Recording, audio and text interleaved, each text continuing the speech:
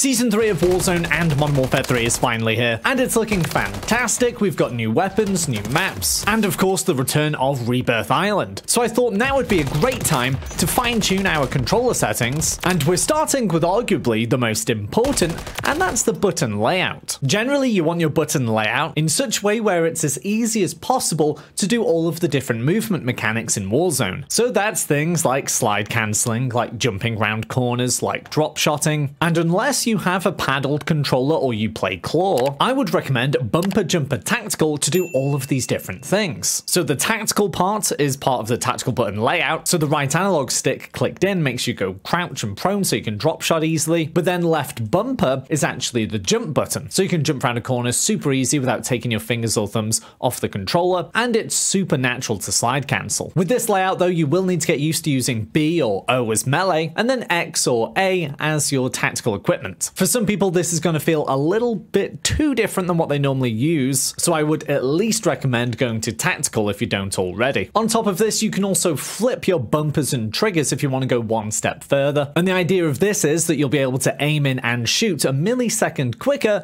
because it is quicker to click a button rather than pushing a trigger. For vibration, I'd turn that off, and then for dead zones, that's going to be dependent on your controller. Generally though, I always recommend going as low as possible before you start getting stick drift, which is essentially when your aim starts moving or your character starts moving around when you're not actually touching your controller. So the dream scenario here would be putting it all the way down to 0, so your controller is super responsive, but for most people you are just going to have natural stick drift from using your controller. So if you do have some, come on to here, put it up a little bit, go back into the game, test it out. If it's still drifting around, come back, put it up again, and then just keep doing that until it stops. And then as we come over to aiming, we have stick sensitivity. And again, there is a general rule of thumb with this, and that's to have it as high as you can go until you start missing your shots consistently. So I actually recently put my sensitivity down to 4 and 4 instead of 6 and 6, but I did increase my ADS sensitivity multiplier, which is actually the sensitivity when you're aiming down your sights. A lot of Call of Duty professionals use 6.6 for these, so that might be a good starting place if you are looking to get ahead. And then if you are ever struggling with your aim in terms of hitting your shots, you can just put down the sensitivity multiplier. Generally, I'd recommend not going too high with this. I know some of you crazy people will be running 2020, but for most people that's not going to work. Then the next important setting is the aim response curve type. I've done a lot of back and forth with this, and actually the aim response curve type doesn't have a massive impact, but you can change it to suit your playstyle. If you're an all-round player, so you're taking engagements at super close range, super long range, I'd actually recommend changing it to linear, whereas if you're only playing, say, Modern Warfare 3 multiplayer, and a lot of your engagements are closer range, I'd recommend going dynamic. For ADS sensitivity transition timing, put this on instant. Obviously aim assist you want switched on, and then for the aim assist type, default is absolutely fine. I find that this is the most consistent at different ranges, and then you'll also want that enabled for ADS as well. Now we move over to gameplay and movement behaviors. For automatic sprint, you want this on automatic tactical sprint. This means that you just have to lean forward on your analog and you'll automatically go into a tactical sprint, i.e. the quickest movement you can possibly do. Not only does that make it easier, so your controller doesn't wear out as quickly, but also makes you much quicker around the map and harder to hit. For slide maintain sprint, turn this off, and that's because a lot of the time when you're coming out of a slide, you'll want to do a bunch of different things. So that might be slide and drop shot, slide and jump shot, or just slide into a crouch or standing position as if you're slide cancelling. So by switching this setting off, it gives us full control to do whatever we like. Then as we come down the list here, you will want to switch off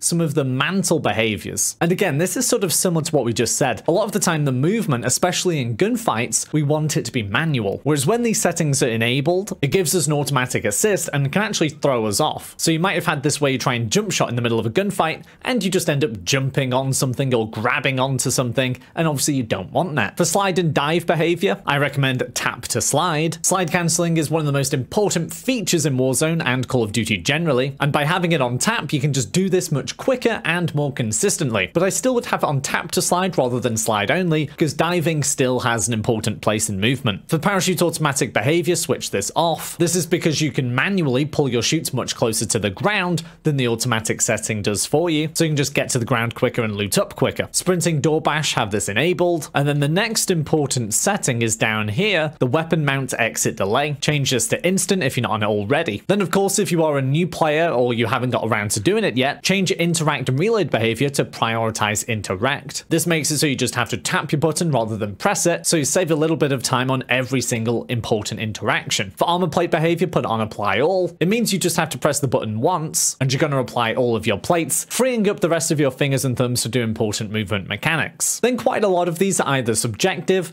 not too important, or just fine on the default setting. There's not too much at the end here that's going to make or break your game. So there are all the updated controller settings for Season 3. Now that we're finished up here, why don't you join me over in these videos, where you can get the updated best graphics settings, or we can pop over here and check out the fastest way to complete the Season 3 Battle Pass.